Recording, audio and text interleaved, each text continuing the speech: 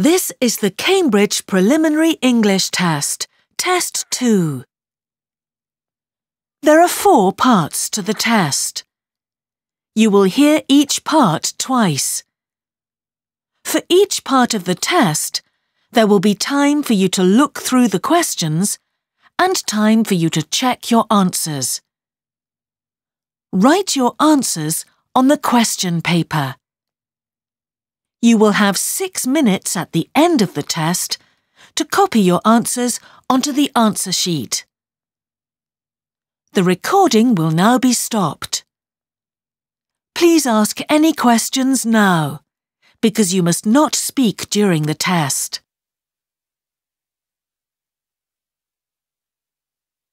Now open your question paper and look at part 1. There are 7 questions in this part. For each question, there are 3 pictures and a short recording.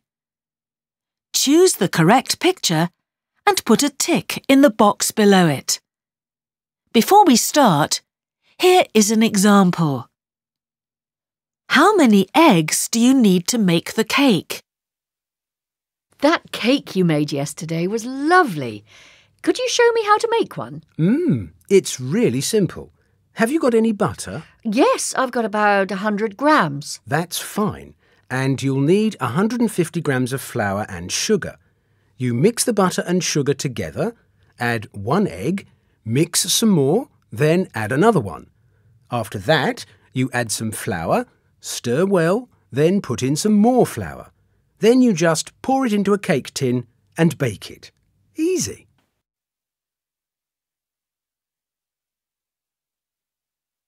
The first picture is correct, so there is a tick in box A. Look at the 3 pictures for question 1 now.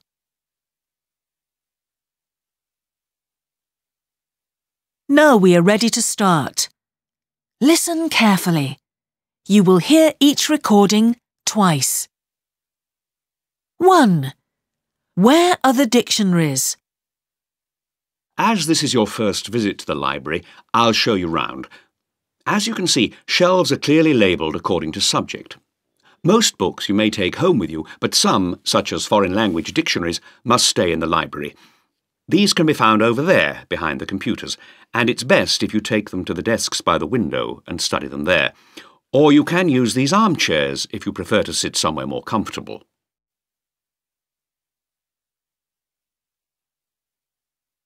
Now listen again. As this is your first visit to the library, I'll show you round. As you can see, shelves are clearly labelled according to subject. Most books you may take home with you, but some, such as foreign language dictionaries, must stay in the library. These can be found over there, behind the computers, and it's best if you take them to the desks by the window and study them there. Or you can use these armchairs if you prefer to sit somewhere more comfortable.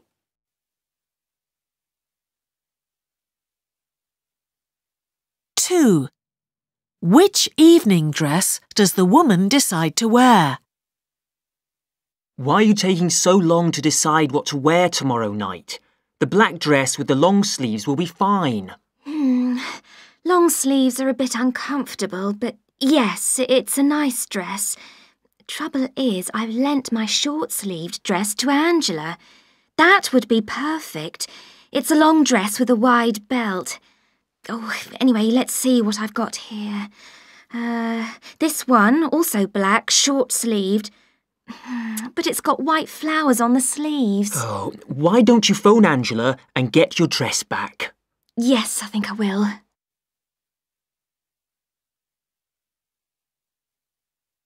Now listen again. Why are you taking so long to decide what to wear tomorrow night? The black dress with the long sleeves will be fine. Long sleeves are a bit uncomfortable, but yes, it's a nice dress. Trouble is, I've lent my short-sleeved dress to Angela. That would be perfect. It's a long dress with a wide belt. Oh, anyway, let's see what I've got here. This one, also black, short-sleeved. But it's got white flowers on the sleeves. Oh, why don't you phone Angela and get your dress back? Yes, I think I will.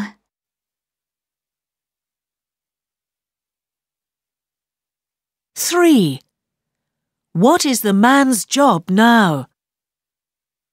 When I was young, I used to paint. I always dreamed of being an artist, painting pictures for a living, but I didn't do very well at school, and so I left early to join my dad working in the family photography business. After a few years of that, I got bored and felt I wanted to go back and study. That's when I did my degree and teacher training, and I've taught photography ever since, although I still paint in my spare time.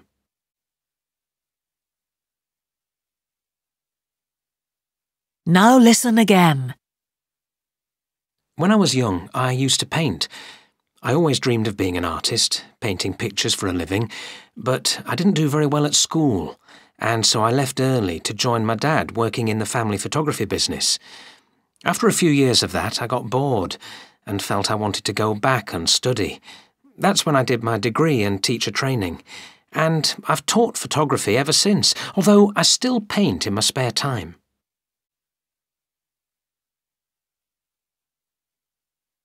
Four. Which calendar will the boy buy? Mum asked me to buy her a calendar. Shall I get this one with pictures of mountains or this one with boats on it? She loves sailing, so get that one. I like that one with wild animals, but I don't suppose Mum would. And you can't get the one with mountains because she had that last year. Yes, I know. I'll get the one you suggested then.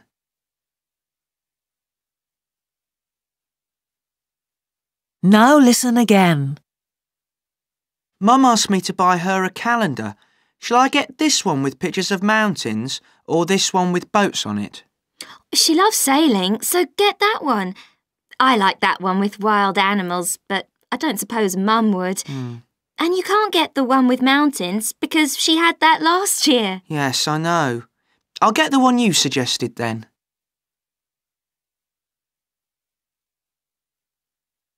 Five. What time will the writer arrive at the bookshop? All fans of Peter Robbins should go to the South Street bookstore tomorrow afternoon, where Peter will sign copies of his book, Love of Life, and answer questions. He is expected at 2:15 and promises to stay until 3:30, when he has to leave for another appointment. Get there as soon as you can, because if it's anything like Peter's last visit, queues will start to form at 2:45, or even earlier.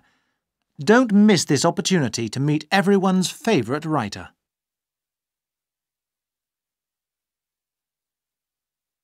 Now listen again. All fans of Peter Robbins should go to the South Street bookstore tomorrow afternoon, where Peter will sign copies of his book, Love of Life, and answer questions. He is expected at 2:15 and promises to stay until 3:30, when he has to leave for another appointment. Get there as soon as you can, because if it's anything like Peter's last visit, queues will start to form at 2:45, or even earlier. Don't miss this opportunity to meet everyone's favourite writer.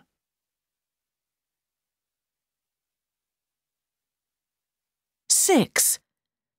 What did the woman leave in the restaurant? Hello, back again. Did you leave something behind?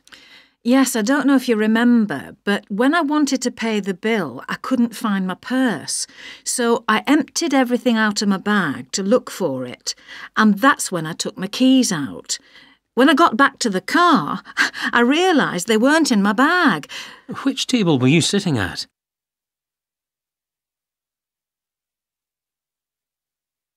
Now listen again. Hello, back again. Did you leave something behind? Yes, I don't know if you remember, but when I wanted to pay the bill, I couldn't find my purse.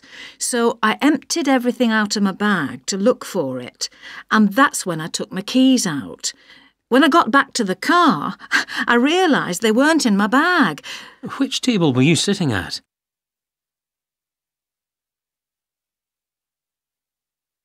Seven. Where is the bicycle?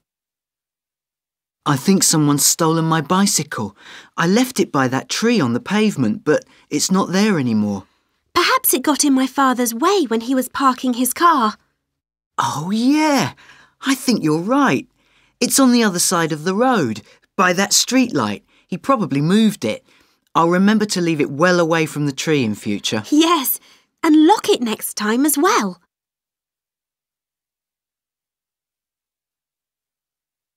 Now listen again. I think someone's stolen my bicycle. I left it by that tree on the pavement, but it's not there anymore. Perhaps it got in my father's way when he was parking his car.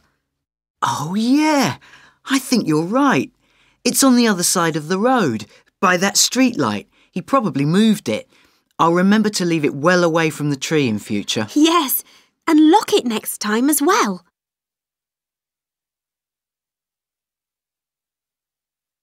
That is the end of part 1.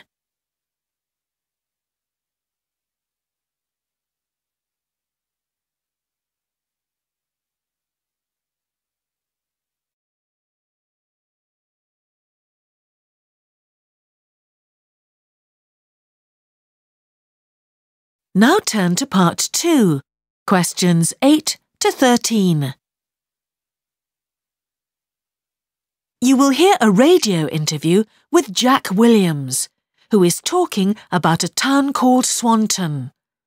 For each question, put a tick in the correct box. You now have 45 seconds to look at the questions for part 2.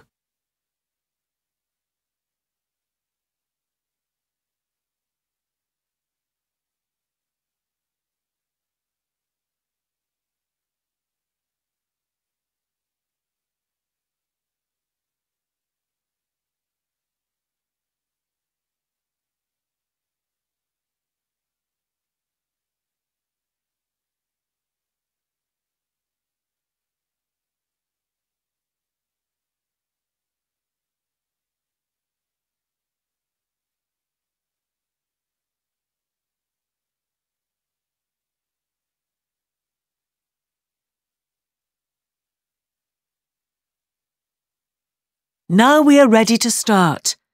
Listen carefully. You will hear the recording twice.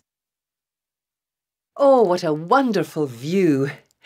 I'm here with Jack Williams, who's telling me about his hometown of Swanton. Yes, the top of this hill is the best place to see the area. Swanton is on the coast. You can see the harbour from here, but in fact the town is built along the River Dean.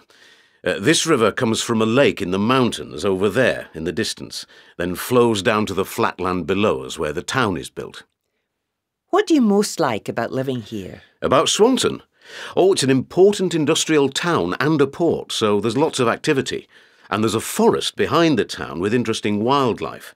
But the most exciting thing for me is the mountains. I go climbing whenever I get the chance. What about entertainment? There's plenty of entertainment. A big centre was built last year to encourage the arts, very modern. It's got a cinema, a theatre and an art gallery. And there's football. The local team hasn't done so well lately. A few years ago we nearly won the cup. And our area is famous for music. Not in Swanton itself, but there's a well-known music festival in the next town. But there are problems with the environment. We're working on that. The river was a great place for fish, but the water got so polluted by the factories that most of the fish disappeared. Well, we've cleaned the river up now, and the fish are starting to come back. But I'm unhappy about Swanton Woods. The trees are quite healthy, but if you look, there are no birds there, and that's because pollution has reduced the number of insects. Swanton's growing fast. Are you pleased about the way it's changed? Well, you've got to move with the times. It was completely different when I was a boy. In those days, everybody worked in the factories and the families all knew each other. Maybe it was a little boring. Today, there are hundreds of different companies and so many new houses that some people don't even know their neighbours. There are disadvantages, but it's impossible to be bored with all the things going on. And what about Swanton's future? Education is important to us. We have a fine university which specialises in advanced technology and a huge shopping centre just built which is bringing in double the number of visitors. Good news for us. And last year we improved our airport, so more planes can come in.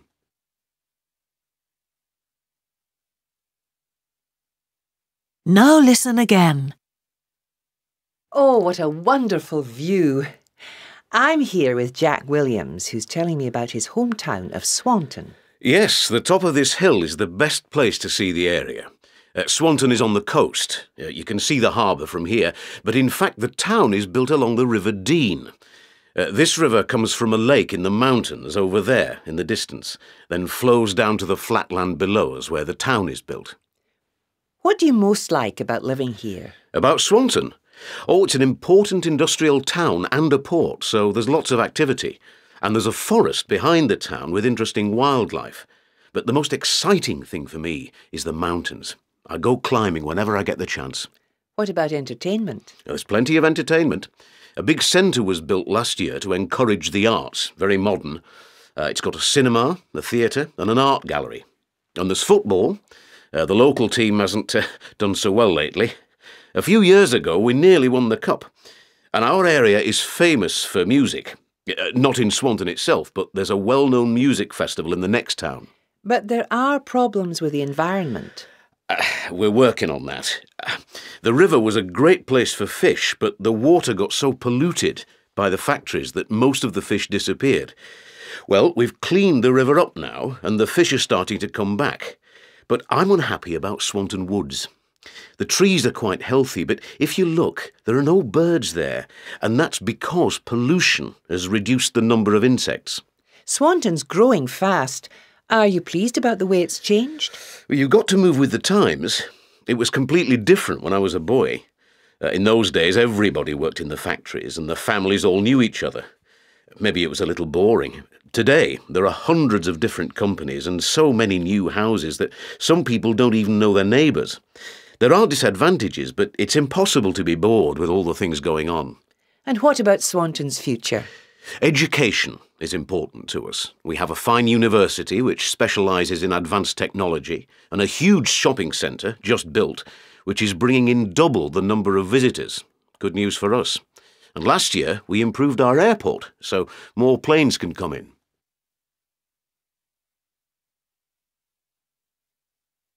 That is the end of part 2.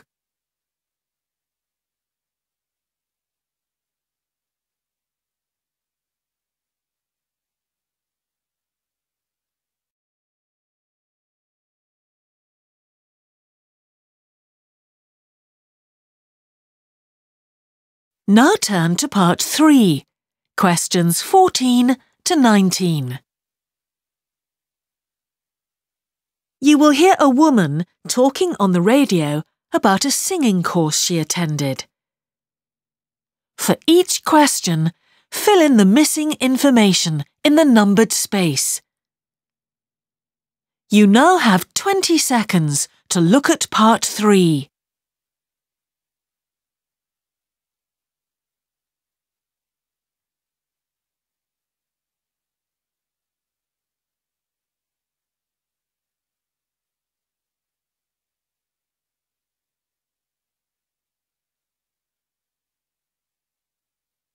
Now we are ready to start.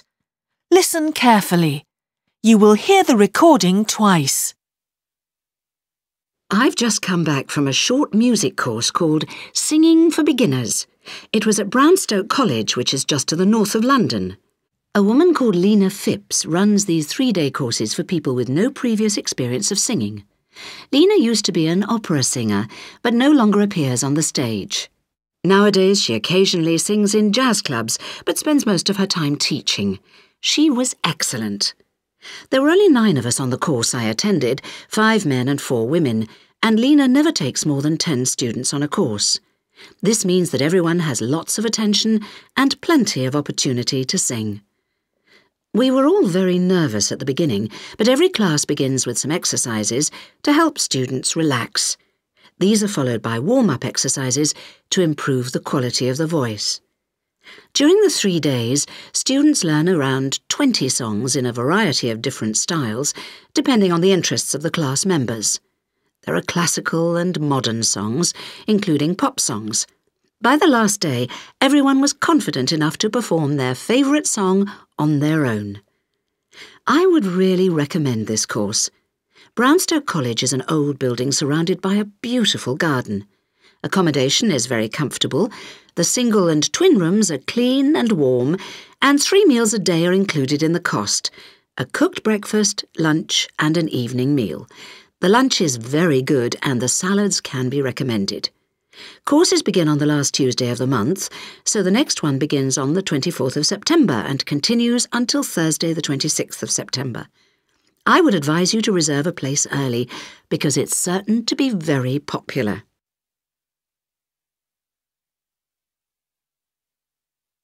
Now listen again. I've just come back from a short music course called Singing for Beginners. It was at Brownstoke College, which is just to the north of London. A woman called Lena Phipps runs these 3-day courses for people with no previous experience of singing. Lena used to be an opera singer, but no longer appears on the stage. Nowadays, she occasionally sings in jazz clubs, but spends most of her time teaching. She was excellent. There were only 9 of us on the course I attended, 5 men and 4 women, and Lena never takes more than 10 students on a course.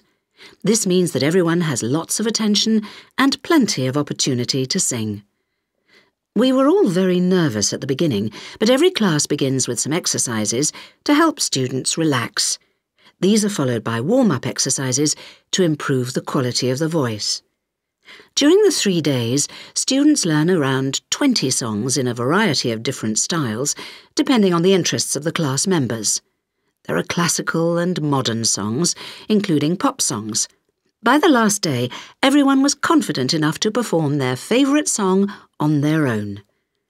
I would really recommend this course. Brownstoke College is an old building surrounded by a beautiful garden.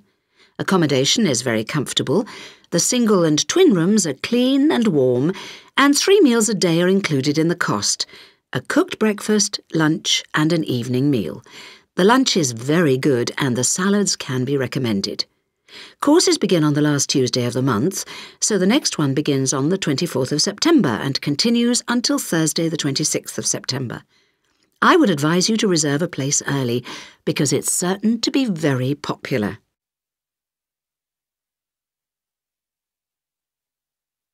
That is the end of part 3.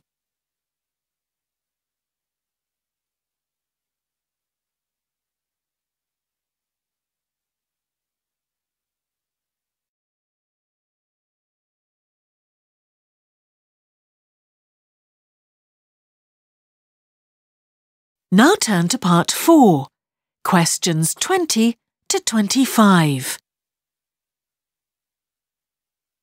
Look at the 6 sentences for this part.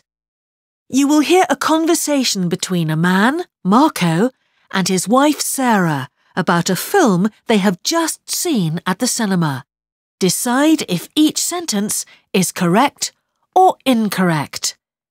If it is correct, put a tick in the box under A for yes. If it is not correct, put a tick in the box under B for no. You now have 20 seconds to look at the questions for part 4.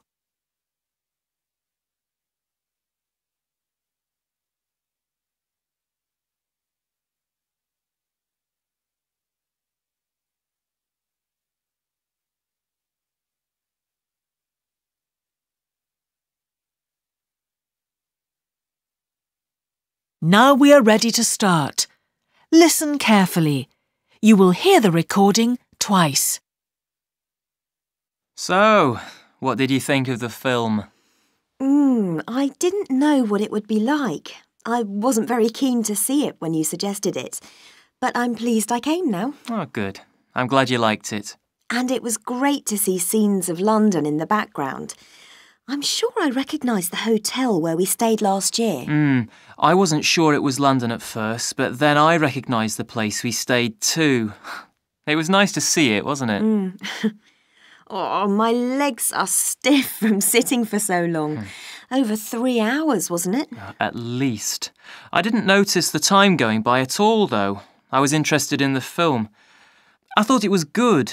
and I usually hate long films. I often find them a bit boring. Well, the man sitting next to me didn't find it as interesting as you did. Did you see? He fell asleep after 15 minutes. Oh, I didn't notice. And the two women in front kept talking right through the exciting bits. I couldn't concentrate. I was really angry. It's a shame they talked when the main actor was on screen. I can't remember his name, but I liked his acting. He was brilliant. You're right. He must be a new actor. I haven't seen him before. He's obviously going to have a great career. And the director's really good too. I think I prefer the other films he's made, though. His earliest one was probably the most entertaining. Oh, I must see that then. Perhaps we could get it on DVD. Good idea. We could stop at the shop on the way home and see if they've got it. Right.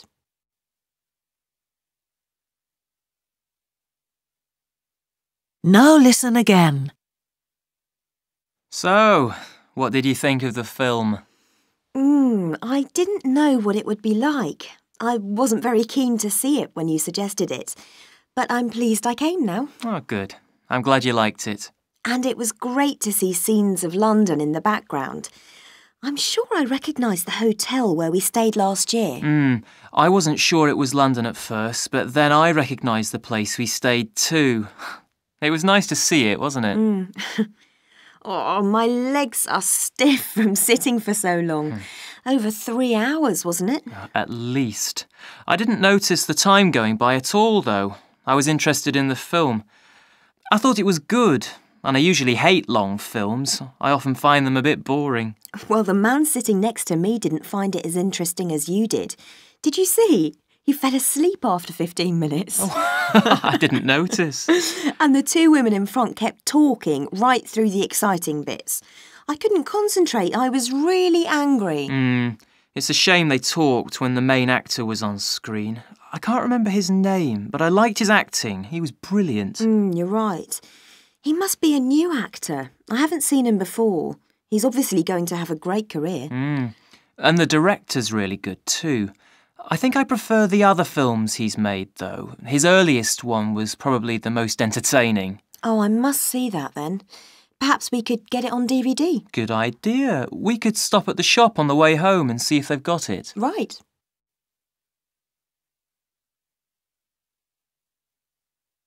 That is the end of part 4.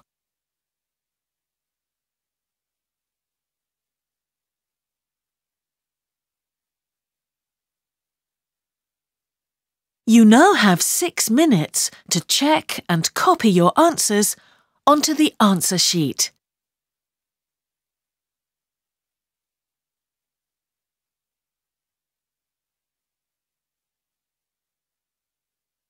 That is the end of the test.